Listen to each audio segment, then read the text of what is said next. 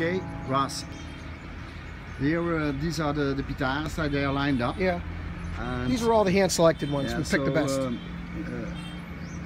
They were really picked up in the desert. With the local houses, people want to get rid of it. Do we just wrap them and bring them home? I don't think so. I don't think so either. Yeah.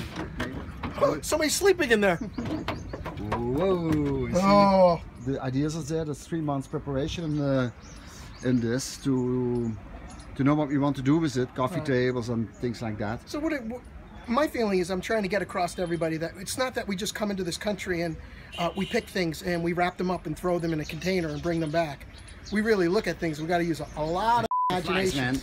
Flies. I hope it wasn't one of those bad ones.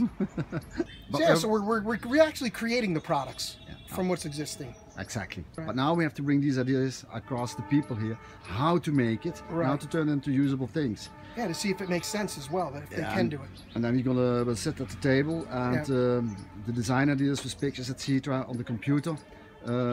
They will be bring across, and we just start sketching it from the beginning.